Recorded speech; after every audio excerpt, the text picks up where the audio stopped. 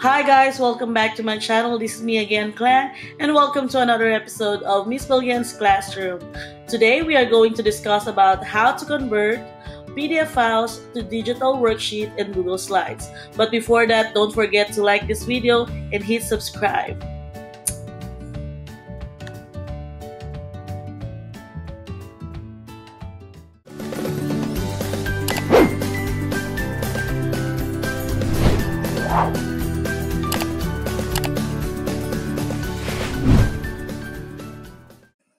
If you have a worksheet in PDF file and you want it to convert to digital worksheet so that you can share it in your Google Classroom, I think this one best works for you. So the Microsoft Windows have snipping tools. I am using MacBook, so I don't have the snipping tool, but I have screenshot. How are you going to do the screenshot? That is just Command, Shift, and then number 4.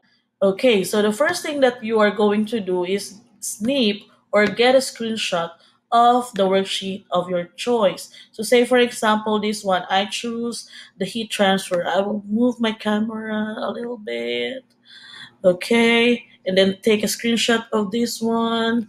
So Command Shift 4 and just select. Okay, there you are. And then my screenshot automatically saves to my desktop. Now go to your Google Drive, okay, and then create new. Go to Google Slides and then make a blank presentation. Choose create and share.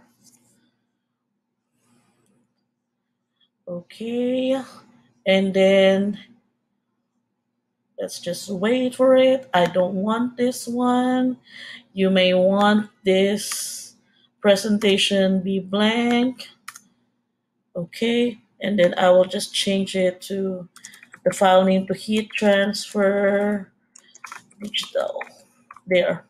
And then you may want to change the page setup according to the size of the paper. So this is custom. The size of the paper is 11 by 8.5. Okay, there you are. So this is 11 by 8.5. And then if you are worried that your children or your students can move your files or can change your files, this is the tip. So click background, choose image, all right?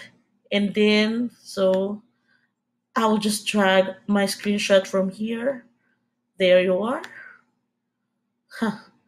And then there you are. So that is your background. So in that way, they will not able to move your files, okay, or your text or whatever it is in there. And now, how are we going to make this slide editable for the students?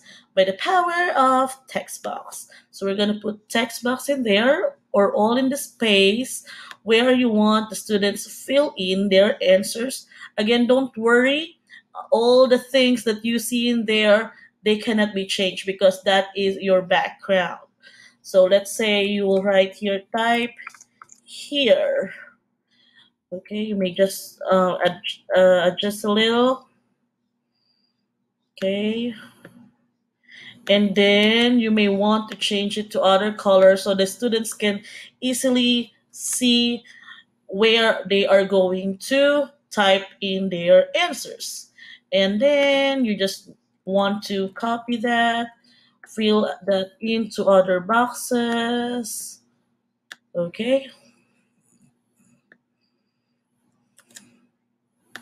All right. Let's say I'm done with everything.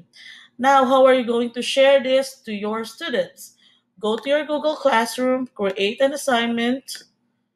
Okay, type in energy heat transfer. You may want to put instruction, it's up to you. You may want to say change the text or write your answer in the blank.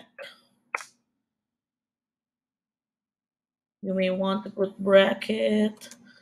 It says type here. Here. And then add. Go to your Google Drive. It should be in your recent file, this one. And change this one. Instead of students can view file, make a copy for each student so they can able to change it and then click assign. So there you are, guys. I hope it will be helpful for you and you can use it in the future. Thanks again for watching. Don't forget to like and subscribe in my channel. Thank you. Have a great day.